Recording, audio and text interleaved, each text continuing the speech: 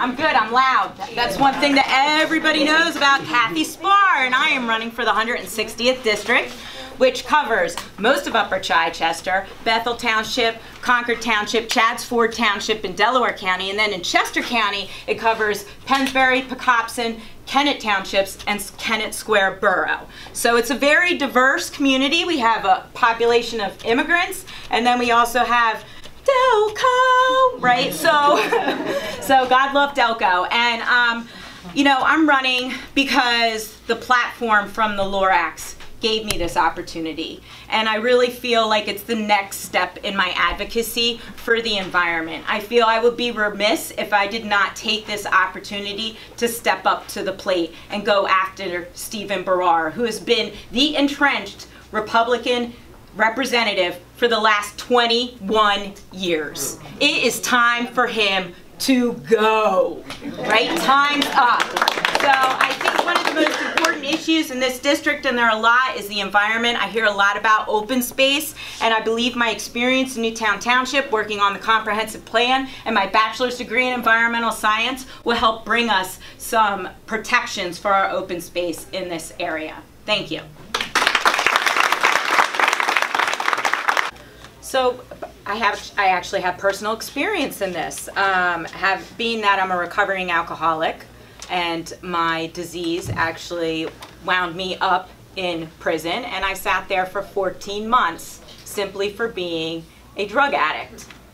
So for possession of marijuana and a parole violation. So 14 months seems to me to be a huge waste of taxpayer dollars. I really don't think any of you wanted to pay for me to be there that long for something as simple as that. And I really think that it's about legalizing marijuana and getting rid of allowing people who have these really small convictions to have their records expunged. You can't become a productive member of society when you have a record and all you can get is a job where you make minimum wage. Nobody can live on that. So we need to do something to help people become productive members of society that doesn't wind them up in jail. And that will save us a lot of money. Not paying for these people to be in jail will save us a lot of money, and then we can direct those revenues to other places, like helping people with drug problems. So obviously I am a fan of renewable energy, and Spahr is not. You know, he likes development. He's been quoted as saying it's good to cut down trees, it's good for the environment.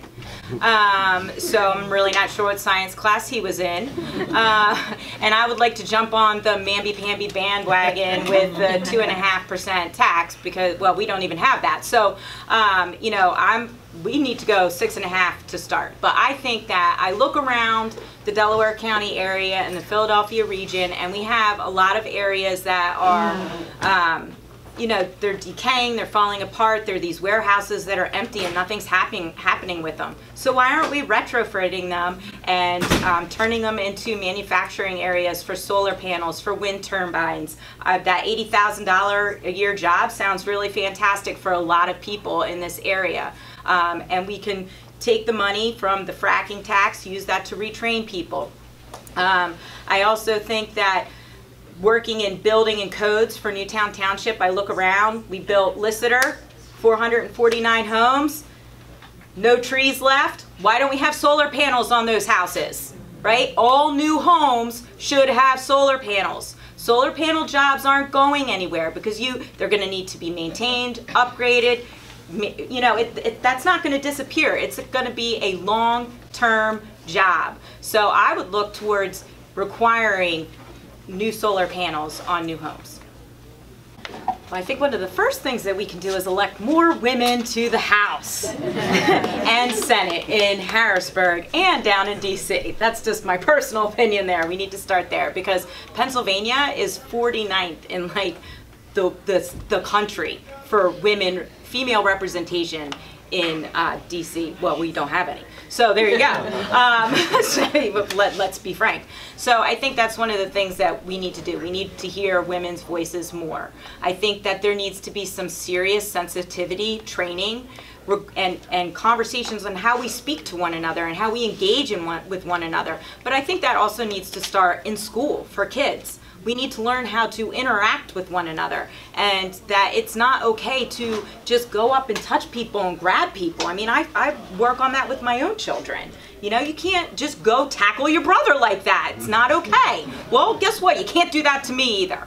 And I think that, and I know that the Delco Democrats are working on it, but we need to have policies in place for how we address people who engage in this behavior. Like, what are the ramifications? Are we just going to slap you on the wrist and leave? I mean, like, why is Miccarelli still a representative?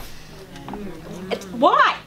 He has no business being a representative, and he's going to get his pension, and he's going to get health care for life? This is not okay. I don't want to pay that. You disrespected women and scared them with gun violence and assaulted one of them. That is not okay, and that needs to change. There need to be ramifications. So I think that my experience with Newtown Township actually really helps me with that, because I already understand what it means to have 13,000 bosses.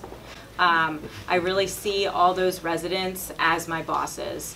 You know, I am there to serve them, because that's what public service is. When you work in local government, state government, federal government, you are a servant of the people, and that means a lot to me.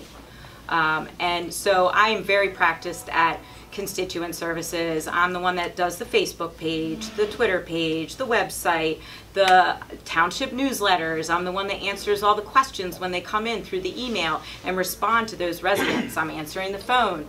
And unfortunately, I'm also the one, Cathy, this person wants you at the window. And I'm like, oh my gosh, I'm never going to get my work done, because I keep having to go to the window to talk to people because they trust me and they know I'll answer their questions. A lot of them have been upset when they find out if I win, I'm going to have to quit. They're like, but what are we going to do without you? I don't know. I don't know. But the township will not fall apart, I promise you. I'll write detailed instructions. You know, and I think that I've already done targeted outreach already throughout my campaign. You know, it's really important for me to knock on doors. When I was out there collecting petitions, working full-time, raising my kids, collected 290 of those signatures myself, right? And I put forth that effort every day after work, on the weekends. I was out there doing that. And that's really important to me, and it shows through my endorsements: Equality PA, 314 Action, Moms Demand Action Gun Sense candidate, Delaware County, Concord Bethel Dems, Chatsford Dems, Upper Chichester Dems. It's all there. The Plumbers Union. I've been reaching out to everybody. Thank you, Cathy Spahr. So I just want to say that I'm here today because I had a community that cared, and I had a community that helped me achieve success.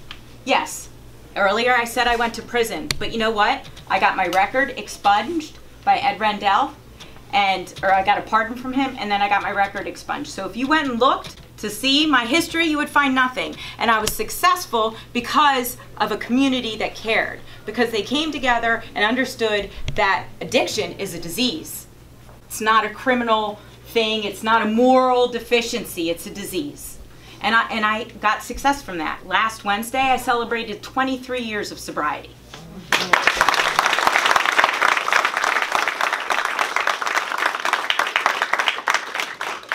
So, and I'm here because what I've come to learn through sobriety is that it's not about me. It's about you guys. It's about us. It's about working together. It's about our future. It's about our kids. But it's not about me. It's not about being selfish. It's not about power. It, again, goes back to that public service. That's what I am here to do. I am here to run to serve you when I win. We need to get rid of Spahr because he is not a public servant. He is here for himself, and he does what he wants to do. He doesn't care about women. He doesn't care about the environment. He does his fluff stuff, but he's really done nothing. And if we're going to pay him $90,000 a year, I want him to do something, right? Well, guess what?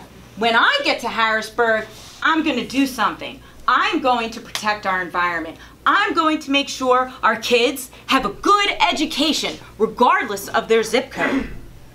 I'm going to make sure that we have a future for our kids. And I'm going to do that because I've been endorsed by Equality PA, by 314 Action, Chadds Ford Democrats, Concord Bethel Democrats, Upper Chichester Democrats, and I'm a Moms Demand Action Gun Sense candidate. And all of those things are going to get me there. And recently, today, I got the Plumbers Union, right? So they're ready to have me go to Harrisburg.